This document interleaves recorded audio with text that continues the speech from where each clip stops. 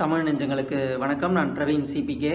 செய்தி பார்த்துருப்பீங்க, நிறைய பேருக்கு தெரிஞ்சிருக்கும். கடந்த 2 நாளாக ரொம்ப ஹாட் டாப்பிக்காக இருக்கிற ஒரு விஷயம்தான். அதாவது திருச்சி பக்கம் மணப்பாறையில் 2 வயசு பையன் கிட்டத்தட்ட 600 அடி ஆழமுள்ள ஒரு ஆழ்துளை கிணறுல 84 அடியில் வந்து அந்த ஒரு பையன் வந்து சிக்கிக்கிட்டு இருக்கான். சுர்ஜித் அப்படின்னு பேர் உள்ள ஒரு பையன். இந்த பையனை வந்து மீட்கணும் அப்படின்னு தமிழக அரசு வந்து தீயணைப்பு துறையின் மூலமாகவும் அதுக்கப்புறம் நிறையா ப்ரைவேட் ஆர்கனைசேஷன் மூலமாகவும் தொடர்ந்து வந்து முயற்சி செஞ்சுக்கிட்டு தான் இருக்காங்க. பட் ப்ராக்டிக்கல் ப்ராப்ளம் நிறைய இருக்கிறதுனால வந்து அந்த பையனை வந்து தொடர்ந்து வந்து மீட்க முடியாமல் இருக்குது.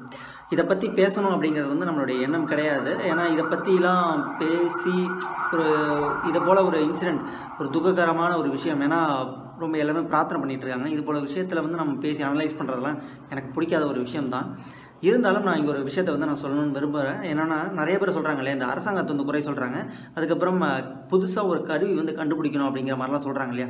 அதுக்காக தான் இந்த காணொலியை. முதல்ல அரசாங்கத்தை வந்து குறை சொல்ல முடியாது. மிகச்சிறந்த முறையில் வந்து துரிதமாக வந்து செயல்படுறாங்க.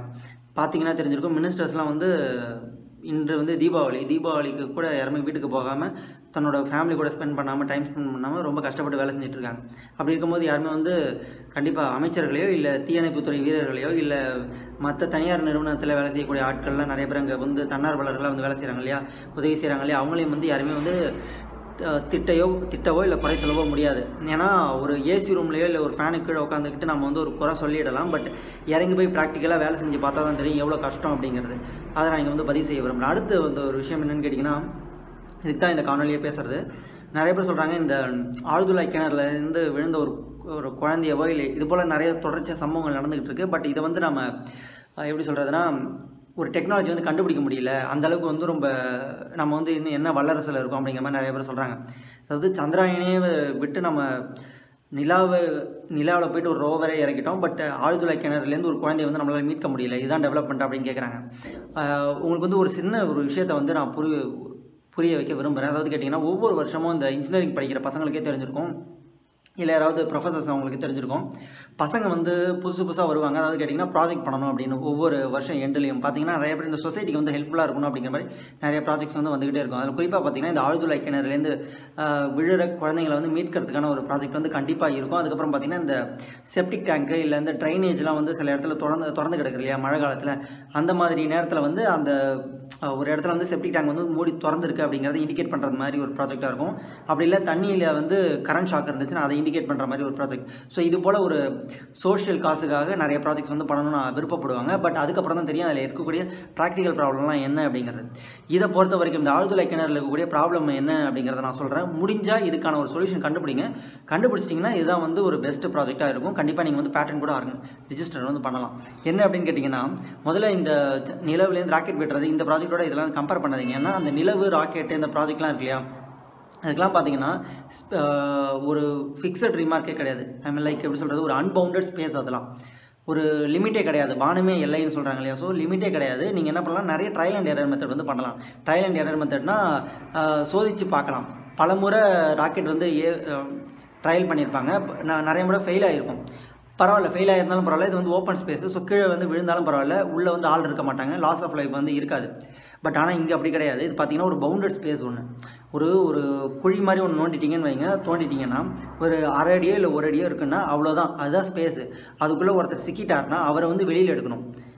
நல்லா இமேஜின் பண்ணி பாருங்கள். நிறையா கருவிகள்லாம் வந்து கண்டுபிடிச்சிட்டாங்க, நிறைய கருவிகள்லாம் இருக்குது. பட் என்ன பிரச்சனை அப்படின்னு கேட்டிங்கன்னா, அதெல்லாம் ட்ரையல் அண்ட் எரர் வந்து பண்ண முடியாது. என்ன ட்ரையல் அண்ட் எரர் பண்ண முடியாதுன்னா, ஒரு சின்ன ஒரு பொம்மையை வந்து ஒரு குழிக்குள்ளே போட்டு அந்த பொம்மையை வந்து எடுக்கிற மாதிரி தான் இவங்களாம் வந்து ட்ரையல் அண்ட் எரர் வந்து பண்ணுவாங்க. பட் அந்த ஒரு பொம்மை அப்படிங்கிறது பார்த்திங்கன்னா ஒரு உயிர் இல்லாத ஒரு பொருள். அது அந்த உயிர் இல்லாத ஒரு பொருளை வந்து ஈஸியாக நம்ம வந்து லிஃப்ட் பண்ணிடலாம். ஏன்னா எப்படி சொல்கிறது, ஒரு இரும்பு கை மாதிரி கூட ரெடி பண்ணி ஈஸியாக மேலே வந்து புல் பண்ணிடலாம். பட் உயிர் உள்ள ஒரு ஜீவன் உள்ளே இருந்துச்சுன்னா அதை வந்து வெளியில் எடுக்கிறது வந்து அவ்வளோ சாமானியம் கிடையாது. ஏன்னா ஒரு சின்ன குழந்தை தானே நிறைய இடத்துல விழுது. அந்த குழந்தைக்கு தலை இருக்கும், தலைப்பகுதி வந்து அடிபடாமல் வெளியில் எடுக்கணும். அதே போல் கை கால்லாம் இருக்கு இல்லையா, கை கால்லாம் வேறு இடத்துல அப்படி மாட்டிக்கிச்சுன்னா அந்த கை கால்லாம் அடிபடாமல் வெளியில் எடுக்கணும். ஏன்னா அடிபடாமல் வெளியில் எடுத்தால் மட்டும்தான் ஓரளவுக்கு பாதிப்பு இல்லாமல் வந்து அந்த குழந்தைய வந்து வெளியில் எடுக்க முடியும். ஸோ இதுபோல் நிறைய ப்ராப்ளம் இருக்குது. மொரோவர் இன்னொரு விஷயம் என்னென்னு கேட்டிங்கன்னா, இந்த பூமியில் கீழே போக போக பார்த்தீங்கன்னா டெம்பரேச்சர் வந்து அதிகமாக ஆரம்பிச்சிடும். ஸோ டெம்பரேச்சர் வந்து அதிகமாக என்ன ஆகும்னா லைக் எப்படி சொல்கிறேன்னா ஸ்வெட்டிங் வந்து வந்துகிட்டே இருக்கும்.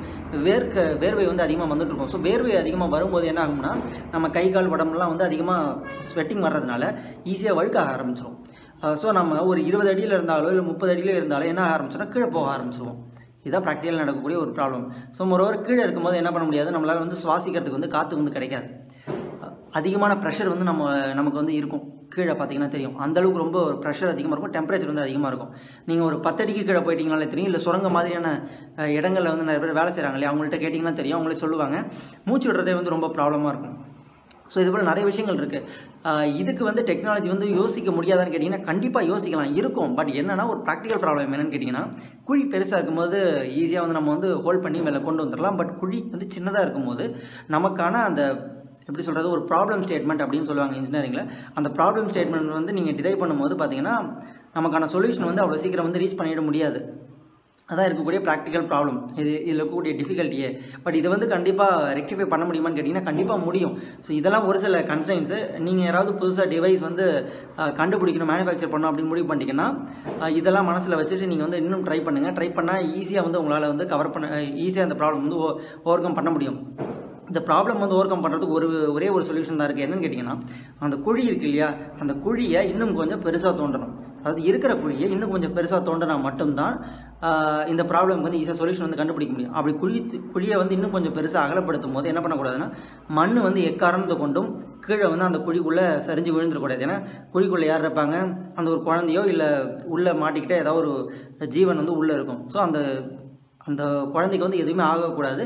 அந்த ஆகாத அளவுக்கு வெளியில் வந்து அந்த மண்ணை சைடில் இருக்கக்கூடிய பக்கவாட்டில் இருக்கக்கூடிய மண்ணை வந்து நம்ம வந்து வெளியில் எடுக்கணும். ஸோ இதான் இருக்கக்கூடிய ப்ராப்ளமே இந்த ப்ராஜெக்டை பொறுத்த வரைக்கும். இந்த ப்ராஜெக்ட்டுக்கு வந்து யாருக்காவது ஏதாவது ஒரு ஐடியா கிடச்சிட்டாலோ இல்லை உங்களுக்கு வேறு ஏதாவது ஒரு சொல்யூஷன் இருந்தாலோ கண்டிப்பாக நீங்கள் வந்து ஃபர்தராக மூவ் பண்ணுங்கள். இல்லை யாருக்காவது ஏதாவது ஐடியா இருந்துச்சுனாலும் பரவாயில்ல, என்கிட்ட ஏதாவது மெசேஜ் பண்ணுங்கள். இல்லை என்னுடைய மெயில் ஐடி கூட உங்களுக்கு தெரிஞ்சிருக்கும். இந்த யூடியூப் சேனல்லே அபவுட் அந்த செக்ஷனில் போய் பாருங்கள், என்னோட மெயில் ஐடி வந்துருக்கும். ஸோ நீங்கள் வந்து எனக்கு வந்து மெயில் கூட பண்ணுங்கள், நான் உங்களுக்கு வந்து ஏதாவது சொல்யூஷன்ஸ் வந்து சொல்கிறேன். நீங்கள் பேட்டன்ட் ரிஜிஸ்டர் பண்ணணுன்னாலும் நான் வந்து கொஞ்சம் ஹெல்ப் பண்ணுறேன், கைட் பண்ணுறேன்.